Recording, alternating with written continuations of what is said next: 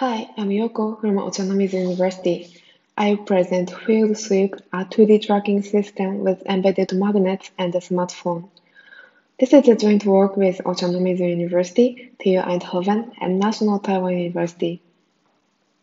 FieldSweep is a 2D tracking system that uses a magnet placed in a specific configuration and a magnetic sensor in your smartphone. The smartphone is laid on the flat surface over the magnet to locate the position of the smartphone itself. For constructing this system, we only need permanent magnets and a smartphone. There's no need for a power supply or special hardware. Among magnet-based tracking studies, there are works of reading finger, hand, or stylus movements around the magnetic sensors by moving magnets. With this approach, it was hard to expand the tracking range beyond tens of centimeters because increasing the area of the sensor site requires a corresponding number of sensors and power. On the other hand, there is a research to fix the magnet and move the sensor side.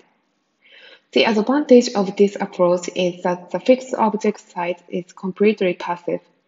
However, in the previous research, a special device had to be attached to the finger and only one magnet was used. Our idea is to expand the sensing range by arranging magnets in a planar pattern and to use a sensor of the smartphone for the tracking.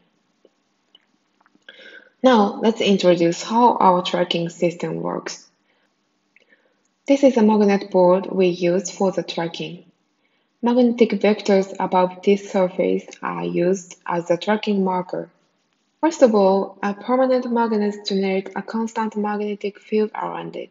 We cut out one side of the magnetic field slightly away from the center, simulate and record the data of the magnetic field on that side. On this surface, we measure the magnetic vector using a 3-axis magnetic sensor. And for example, suppose we get this vector value from the measurement. Basically, if we find the closest vector to this value from the pre-recorded data, we can determine the position of that vector as the current sensor position. If there are several similar vectors at different points, we can select the one that is closest to the previous estimated position. Now, let's see how we extend the tracking field's range. We have implemented these two types of magnet arrangements.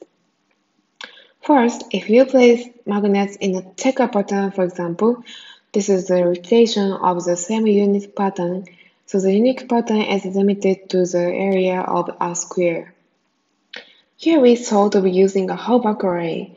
The Halbach array consists of magnets arranged in the orientation shown in the figure, so that only the magnetic field on one side is stronger than the other. And this time, we use the Halbach array in two ways, circular and rectangular, to create and implement the pattern. We evaluated the accuracy of tracking for each of the two patterns. The distance between the estimated position and the actual position on each point was measured. The error for one side of the measurement area was 12% for pattern 1 and 9% for pattern 2. Here, the intensity of the error depends on the distance between the magnet pattern, and the angle of the sensor. We created an application of magnifying glass. Other possible uses include public maps or interactive kiosks. Finally, there are limitations and considerations. In this study, we implemented and evaluated the system using only one type of smartphone. However, due to the different characteristics and operating programs of magnetic sensors installed in smartphones, the operations of the magnetic sensors may differ depends on the model. Also, too strong magnetic field can prevent the smartphone from working properly, so we created a space about 40 mm between the magnet and the sensing surface. In the future, we would like to consider the layout of the magnets so that the strong magnetic field is not concentrated but is distributed widely throughout the entire area. Thanks for watching. For more detail, please read our paper and see you at the conference.